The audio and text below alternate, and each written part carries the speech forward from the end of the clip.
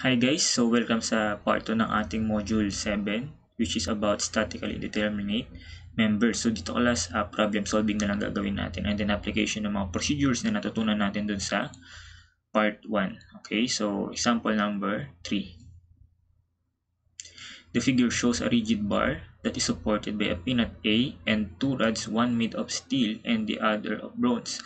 Neglecting the weight of the bar, compute the stress in each rod caused by the 50 kN load using the following data. Okay, so ano yung first step class?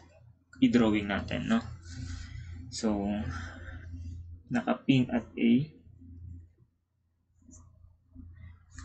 So, yung rod dito class, ang assumption dyan, rigid yan class. Okay. And then, this one is A. And then, nandito yung 50 kN na load. Okay, tapos andito yung steel rod or steel yes, correct, steel rod, and then dito yung bronze. So, ayan. Okay, so maganda dyan class, kinokompleto muna yung mga given, no? So, ito yung bronze. Okay, so binigay siya ng length BR 2 meters, area ng BR may binigay ba? Ayan, meron na 300 mm squared. And then yung BR is 83 gigapascal. Okay, how about naman itong steel? So, length ng steel 1 meter, area ng steel, E ng steel equals 600 and then 200. 600 mm squared and then 200 gigapascal.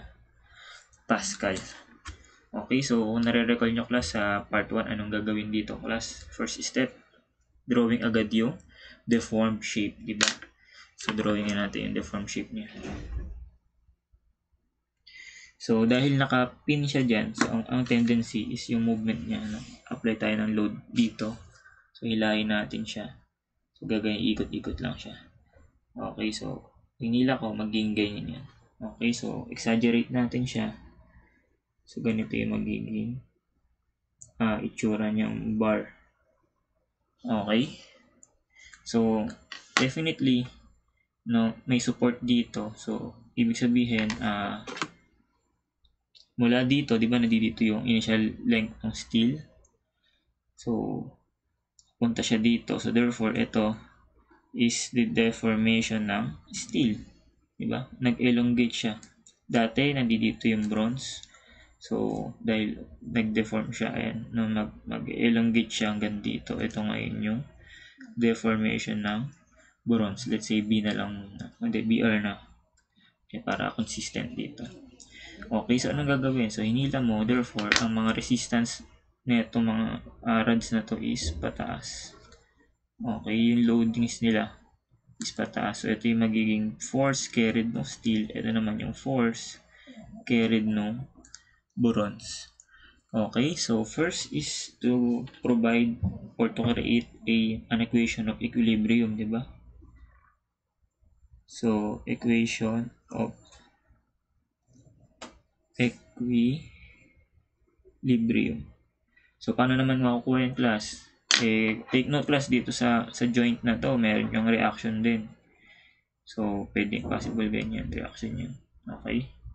And then, meron din yung body. Meron yung dito. So, A horizontal, and then ito yung A vertical. Kasi hindi naman natin ito gustong, hindi man ito part ng analysis natin eh. So, paano kaya ma-eliminate yan? Hindi, mag-moment na lang ako dito, diba? So, by taking summation of moment at A equals 0, considering clockwise moments positive. So, ito clockwise moment, ito counter. So, first define muna natin yung mga horizontal distances. So, ito is 0.6 meter, 1 meter, and then 0.8 meter. Okay, so therefore 50 clockwise. So 50 times moment arm, 0.6 saka 1 saka 0.8. So that is, lagay ko na lang ang buo para hindi ka malito. 50 kilonewton times 0.6 plus 1 plus 0.8 and then minus. Okay, so wait lang Ayan, so burahin natin para mas madaling tignan. Ang dungis kasi 50 kilonewton times, ayan, moment arm 0.6 by 1 plus 1 plus 0.8 minus itong counterclockwise ng PS times the moment arm is 0.6 meters and then minus itong PBR, then moment arm niya is 0.6 saka 1 and then equal sa 0. So simplify natin to class. So magiging 50 so 50 times ito 2.4. So this one is 120 kilonewton meter minus ayan 0.6 and then PS and then unit neto class. So kung kilonewton yung force, dapat ito must be na lang din kilonewtons. Okay, so unit niya is kilonewton meter din and then ito 1.6 PBR kilonewton meters equal to 0. Okay, so therefore ito na yun yung equation 1. Okay, yung relationship nila. And then ano ng next class? Yung compatibility equation.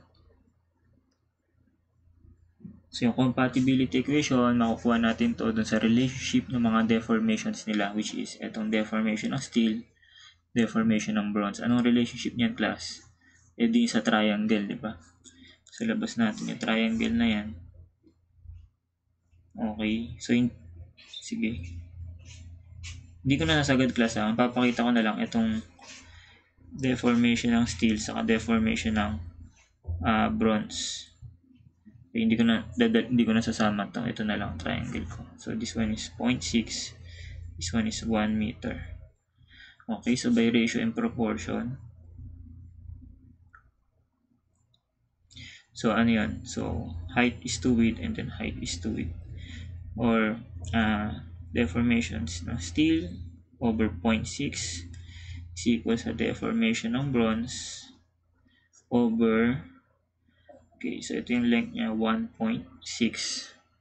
Okay, so therefore gawin ko na lang siguro 1.6 deformation ng steel is equal sa 0.6 deformation ng bronze.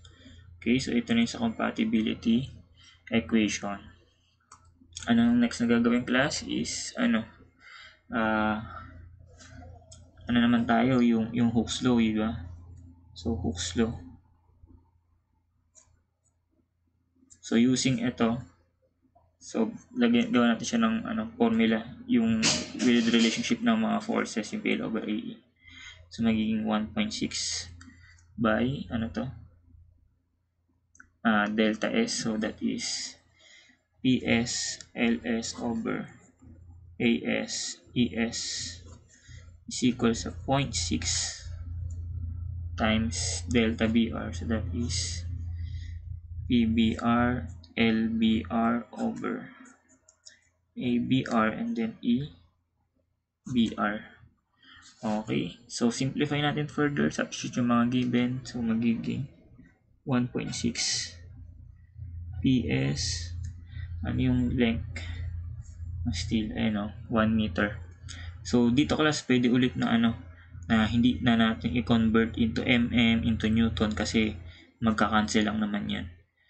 Okay, so 1 meter over 600 mm squared by 200 gigapascal. Okay, and then equals 0.6 by PBR. Ang length ng BR ayan 2 meters over area 300 mm squared by 83 GPA. Okay, so ayun o, pwede kasi mag-cancel yung unit eh.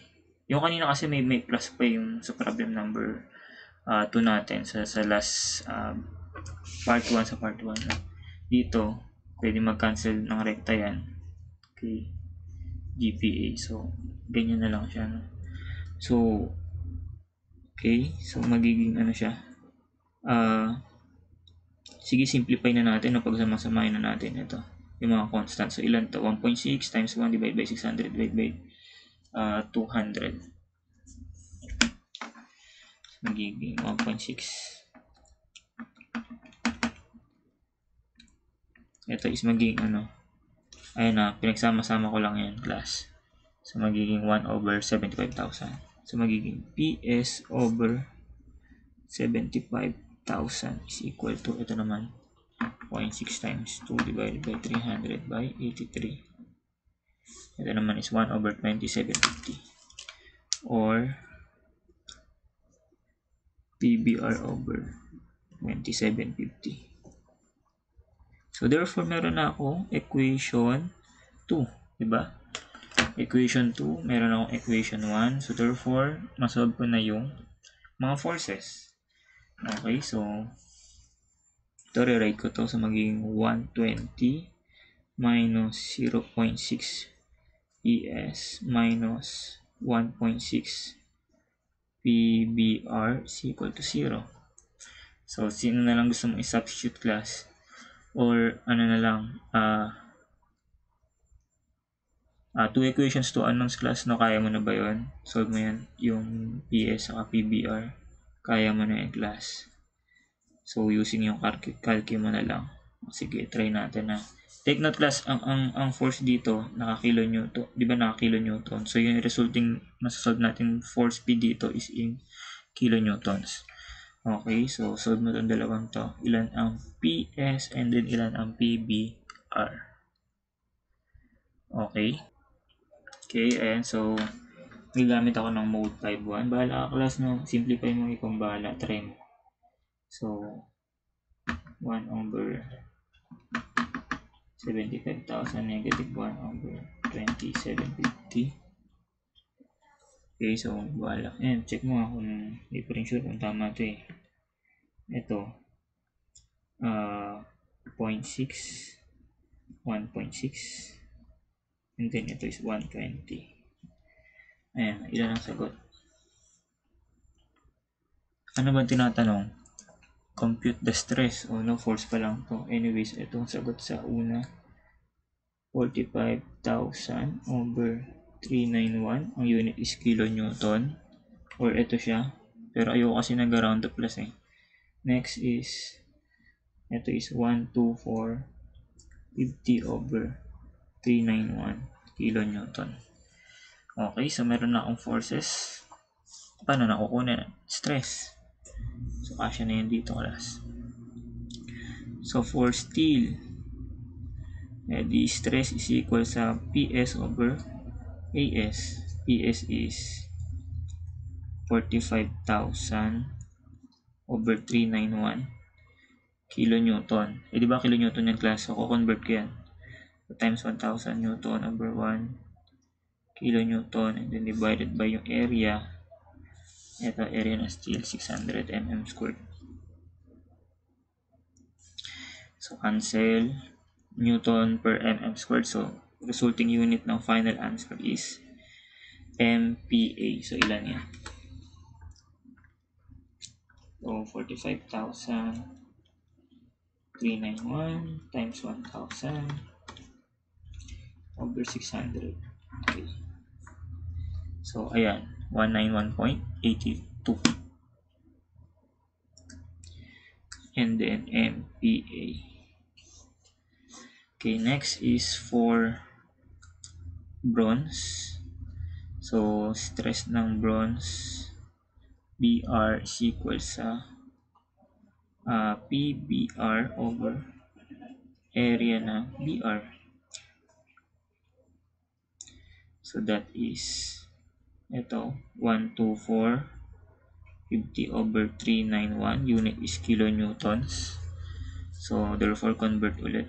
So 1000 newtons per 1 kilonewton. Divided by yung area ng bronze, ayan, 300 mm squared. So cancel kilonewtons, newton per mm squared. So ilan yung stress? BR.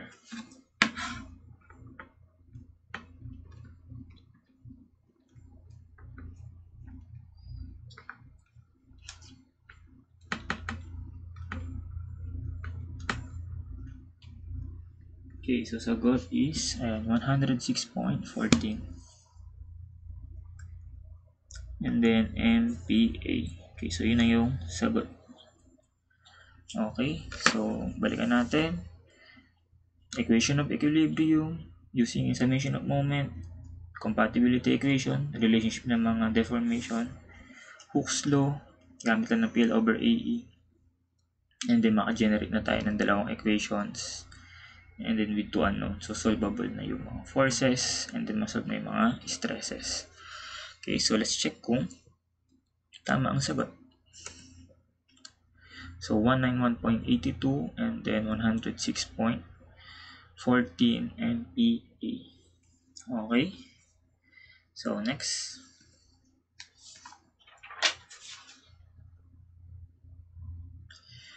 So before the 400 kN load is applied, the rigid platform rests on two steel bars. Each of cross-section area is 1,400 mm squared.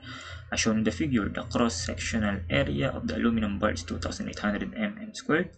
Compute the stress in the aluminum bar after the 400 kN load is applied. Use E equals 200 GPa for steel and E equals 70 GPa for aluminum. Neglect weight of the platform. Okay?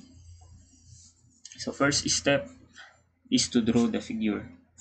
So ito yung platform. And then initially supported siya ng two steel bar. So sa kanya lang tumatama. And then dito sa gitna, dito yung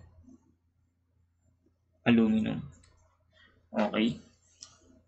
So ito may loadings na 400 kilonewtons. So define muna natin yung mga properties, no. So ito yung total height is 250 mm.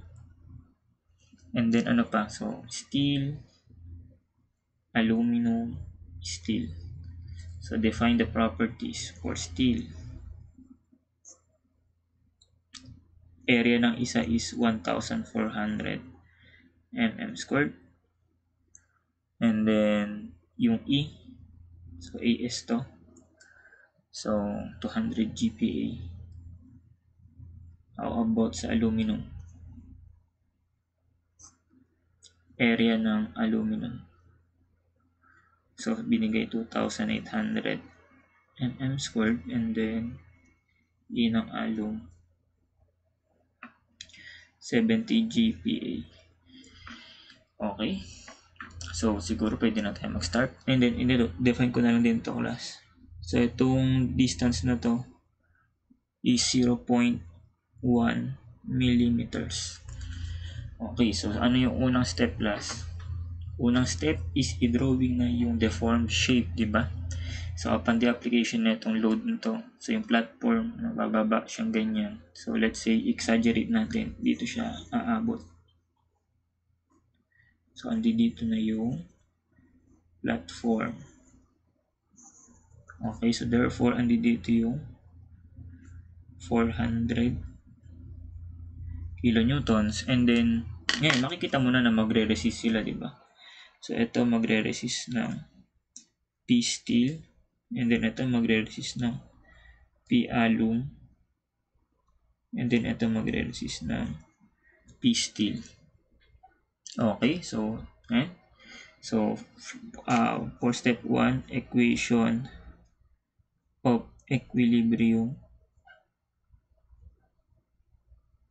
So, ano pwede? Di yung summation of force vertical equals 0 considering upward forces positive. Okay, so that is PS. So, 2PS plus itong P alum minus itong downward force na 400 kilonewton is equal to 0. Okay, yan yung unang equation. Next, compatibility equation na tayo.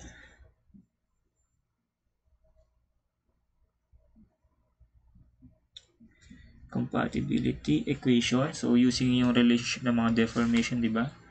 So, tingnan natin, class. For steel, di ba yung steel hanggang dito siya dati? Dati, class. Tapos, nung nag-deform siya, napunta na dito yung location niya, yung ilalim ng bar napunta na dito. So, ibig sabihin mula dito hanggang dito, ito ngayon yung deformation ng steel. Diba? And then, ito naman. So, yung aluminum hanggang dito lang siya, di ba? Nung bumaba tong platform, so, na-compress siya hanggang dito. So, ibig sabihin mula dito hanggang dito, ito ngayon yung deformation lang naman ng aluminum. So, using the figure, geometry, paano marirelate tong deformation ng steel with respect sa aluminum? The deformation ng steel is equal sa deformation ng alum plus itong gap na to na 0.1 mm. Okay, so yun na yun. Deformation ng steel is equal sa deformation ng alum plus itong gap na 0.1 mm. Okay, and then third is yung Hooke's law. Okay, so simplify lang naman natin to. So magiging PS LS over AS ES is equal sa P alum, L alum, A alum, and then E alum, and then plus 0.1 mm. So, ayan class, hindi na siya pwedeng yung basta-bastang unit na lang katulad ng last problem kanina, kasi dito may nakikita ka na required na ang unit is naka mm. So, dapat itong naka mm, saka itong naka mm rin to class. So, paano siya magiging mm? Dapat itong force naka newton, ito naka mm, ito naka mm squared, ito naka MPa para mm siya, para consistent tayo sa unit. Okay, kailangan siyang gawin dito. Anyway, so lagay natin, input natin yung mga given. So PS, ilan yung length ng steel? So tingnan natin yung figure, di ba? Mula dito hanggang dito yun yung length ng steel. So therefore itong 250 na to, yan yung length ng steel, LS. O how about itong length ng ng aluminum? Di 250 minus itong 0.1, di ba? So ito lang yung length ng alum. Okay? Na equal sa 250 mm, 250 mm minus yung gap na 0.1 mm. Okay? Anyways, nilagay natin. So, ito length ng steel, 250 mm. Area ng steel, binigay 1,400 kada isa. And then yung E, naka 200 GPa, pero dapat naka MPa. So, gagawin ko na siya 200,000 MPa is equal sa P alum. Yung length ng alum, ito na yon, yung 250 mm minus yung gap 0.1 mm, and then divided by area ng alum 28,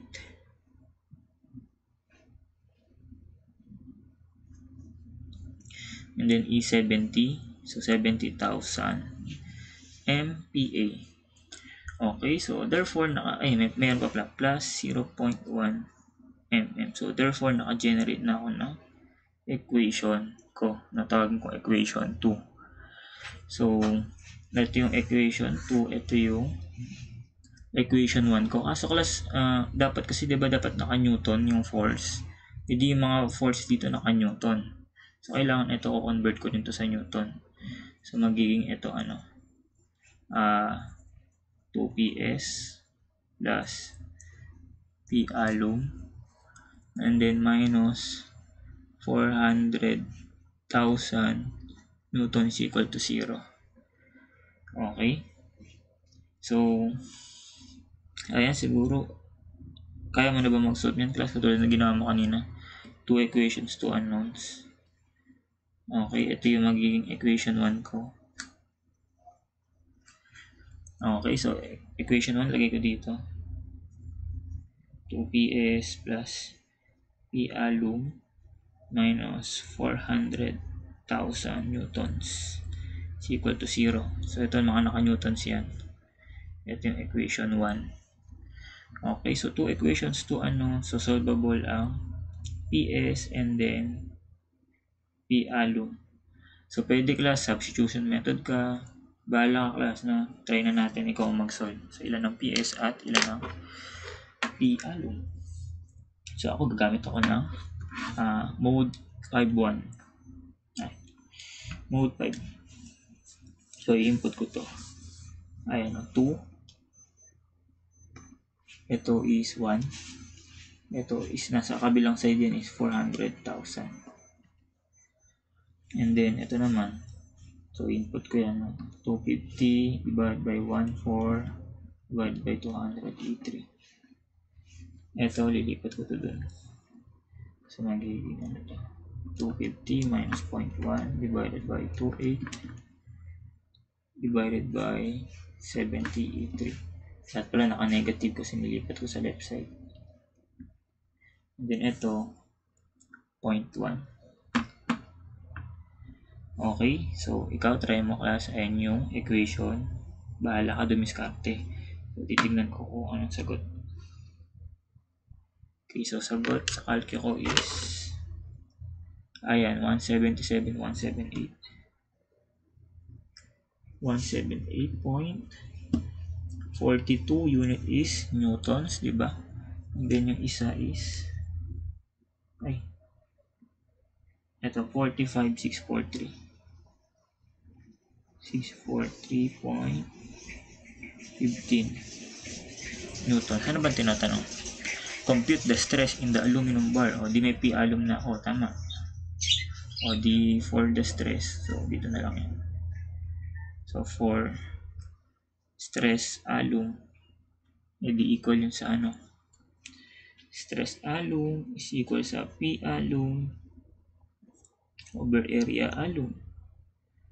So p alum, that is 45,643.15 newtons, and then area is aluminum, ito 2800 mm squared. So therefore, ilan ang stress? So 45,643.15 over 28. Okay, so sagot is 16.30. 16.30. Unit is what? Newton mm squared. So MPa. Okay, so ito na yung sagot sa stress ng alum. Okay, so check natin class kung tama. Okay, so correct. Okay, so yung last 3 problems class, sa next video ko siya i-represent. Okay, so thank you guys and God bless.